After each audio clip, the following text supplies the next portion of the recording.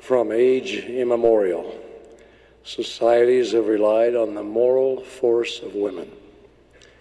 While certainly not the only positive influence at work in society, the moral foundation provided by women has proved uniquely beneficial to the common good. Perhaps because it is pervasive, this contribution of women is often underappreciated.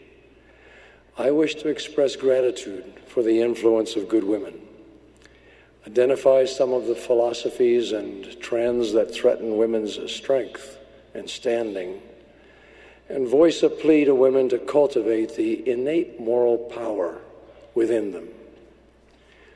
Women bring with them into the world a certain virtue, a divine gift that makes them adept at instilling such qualities as faith, courage, empathy, and refinement in relationships and in cultures.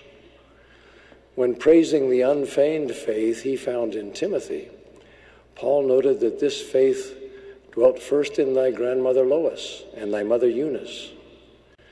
Years ago, while living in Mexico, I observed firsthand what Paul meant. I recall a particular young mother, one of many among the women of the church in Mexico, whose faith in God graces their lives so naturally they seem scarcely aware of it.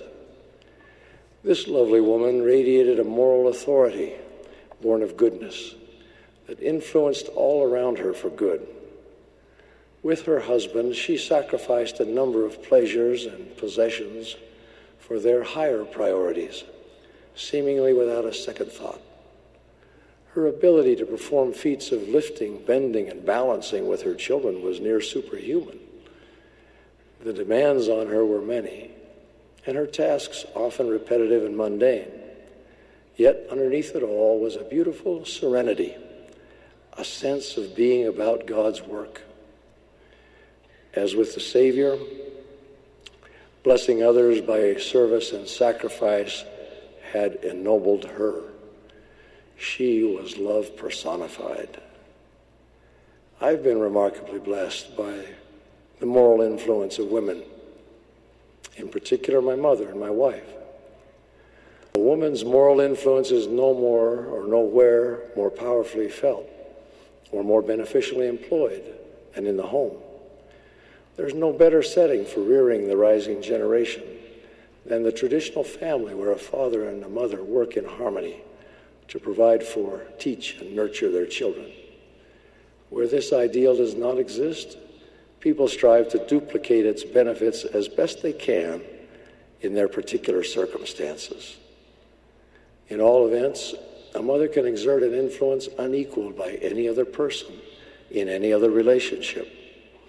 By the power of her example in teaching, her sons learn to respect womanhood and to incorporate discipline and high moral standards in their own lives.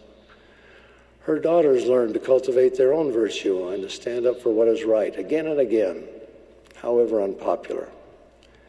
A mother's love and high expectations lead her children to act responsibly, without excuses, to be serious about education and personal development, and to make ongoing contributions to the well-being of all around them. Elder Neal A. Maxwell once asked, when the real history of mankind is fully disclosed, will it feature the echoes of gunfire or the shaping sound of lullabies?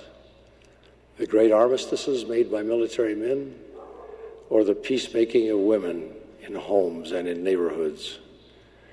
Will what happened in cradles and kitchens prove to be more controlling than what happened in congresses?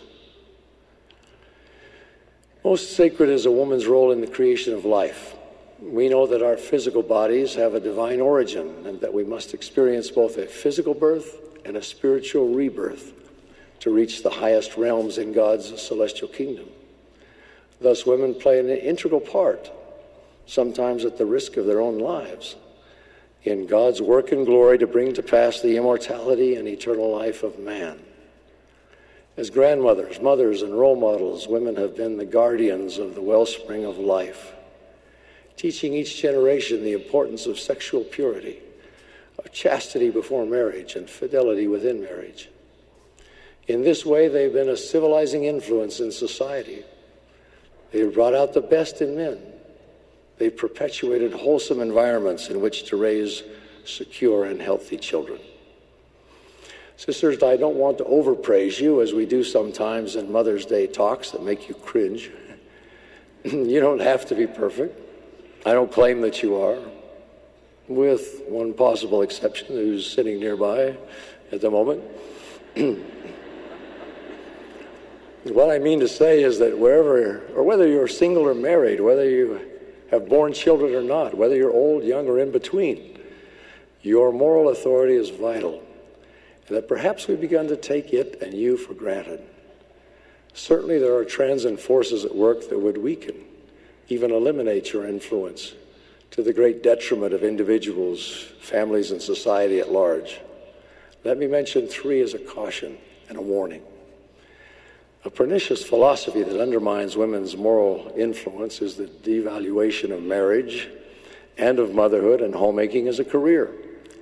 Some feminist thinkers view homemaking with outright contempt, arguing it demeans women and that the relentless demands of raising children are a form of exploitation.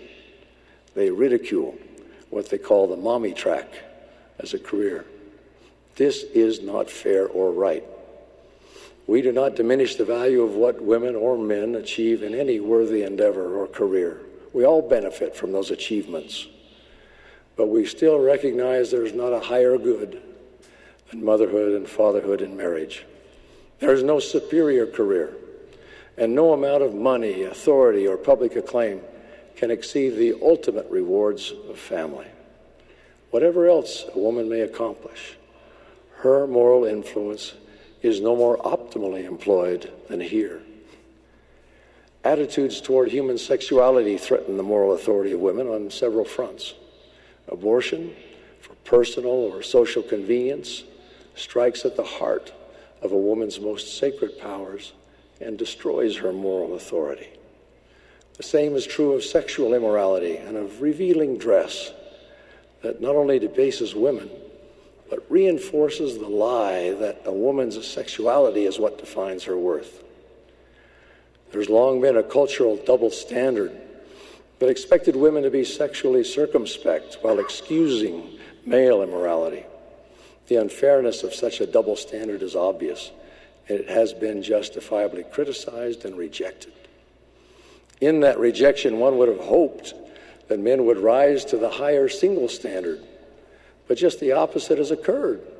Women and girls are now encouraged to be as promiscuous as the double standard expected men to be. Where once women's higher standards demanded commitment and responsibility from men, we now have sexual relations without conscience, fatherless families, and growing poverty. Equal opportunity promiscuity simply robs women of their moral influence and degrades all of society.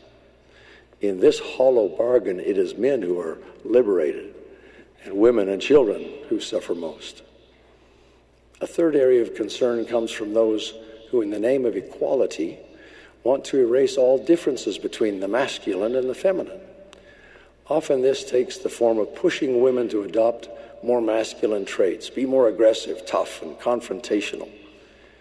It's now common in movies and video games to see women in terribly violent roles, leaving dead bodies and mayhem in their wake. It's soul-numbing to see men in such roles, and certainly no less so when women are the ones perpetrating and suffering the violence. Former Young Women General President Margaret D. Nadal taught, "The world has enough women who are tough. We need women who are tender. There are enough women who are coarse. We need women who are kind. There are enough women who are rude. We need women who are refined. We have enough women of fame and fortune. We need more women of faith. We have enough greed. We need more goodness. We have enough vanity. We need more virtue. We have enough popularity. We need more purity." Unquote. In blurring the feminine and masculine differences, we lose the distinct complementary gifts of women and men that together produce a greater whole. My plea to women and girls today is to protect and cultivate the moral force that is within you. Preserve that innate virtue and unique gifts you bring with you into the world. Your intuition is to do good and to be good. And as you follow the Holy Spirit, your moral authority and influence will grow. To the young women, I say, don't lose that moral force even before you have it in full measure.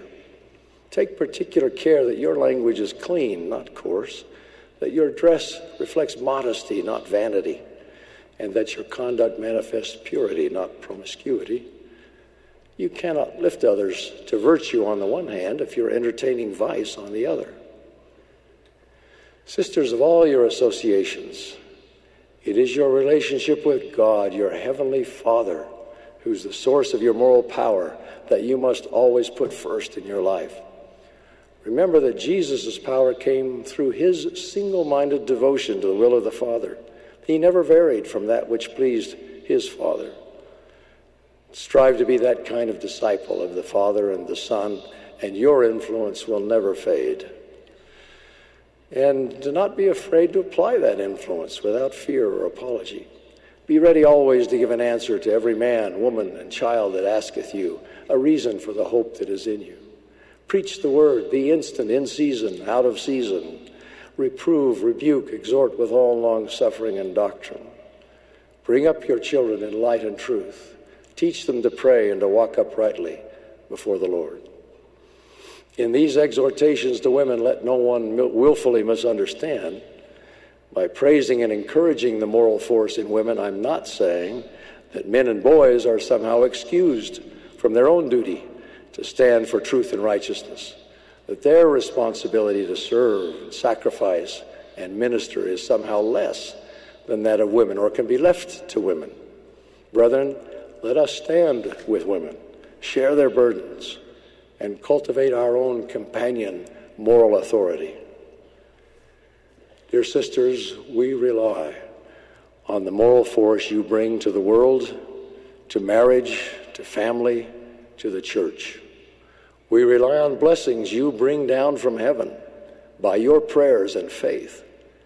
We pray for your security, welfare, and happiness, and for your influence to be sustained.